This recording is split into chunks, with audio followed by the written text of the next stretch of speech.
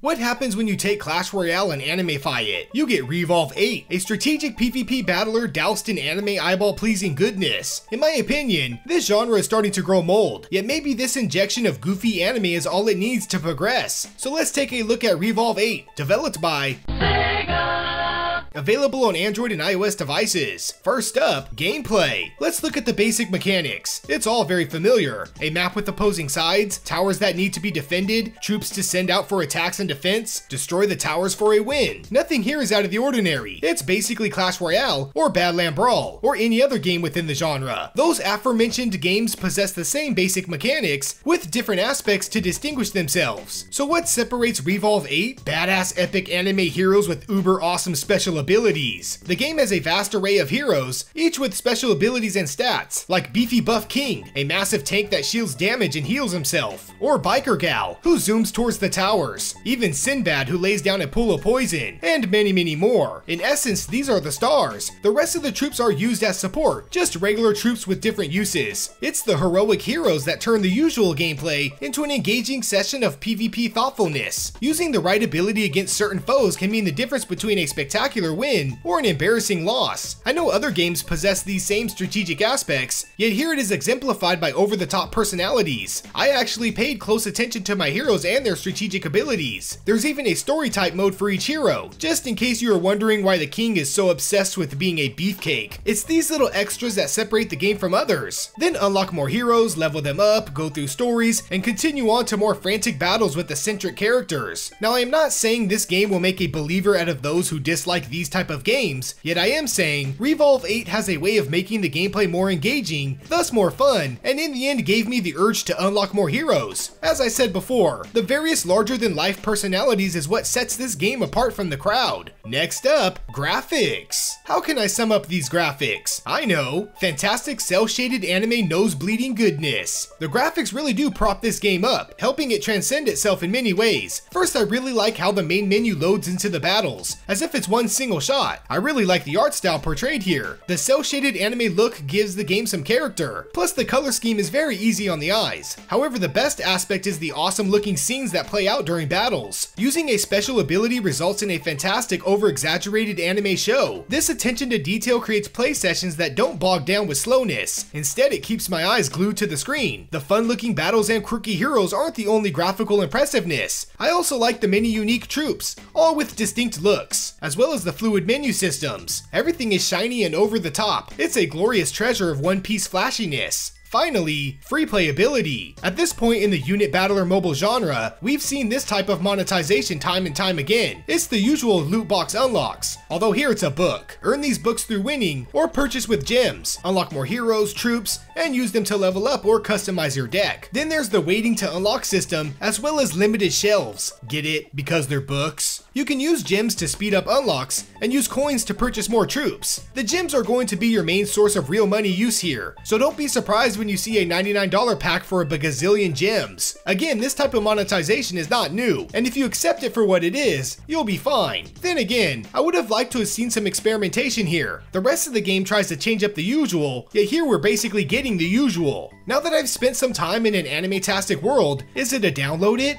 a give it a try, or a waste of space? Revolve8 flexes its muscles as a plus, give it a try. The traditional gameplay has enough differences to make this game worthy of a play. By co-mingling anime RPG specials and Clash Royale basics, we have a competent, even fantastic unit battler. The graphics serve up a dish of delicious anime, thus adding to the quirky quality this game possesses. The monetization doesn't give us anything new or different. Not sure why I expected it to do so. Overall, I am impressed with Revolve8. I went in with low expectations. I came out with a newfound sense of appreciation. I do have some explaining to do. Why not a download it? The extra pluses sure seem to be going that route. I still believe this game is download worthy, yet if I tear away the wonderful graphics and the new gameplay elements, we're still left with a game that does what most in this genre do: unlock troops to take down opposing towers. Sure, this does it in new and fun ways, yet the basics are still here, and the monetization is just as relevant. So for those who absolutely enjoy these games and want flashy effects with a dose of anime fun, then definitely download this game. For those tired of Clash Royaling or bad landing, then this just might be the fresh take you need to boost your entertainment within the genre. So grab the baby oil, send out a beefy buff Royal King, and give Revolve8 a play. As always, thanks for watching Tiny Little Games. Please subscribe to support my channel, like for more reviews, and ring that notification bell for video updates. Fun fact, my birthday is right around the corner.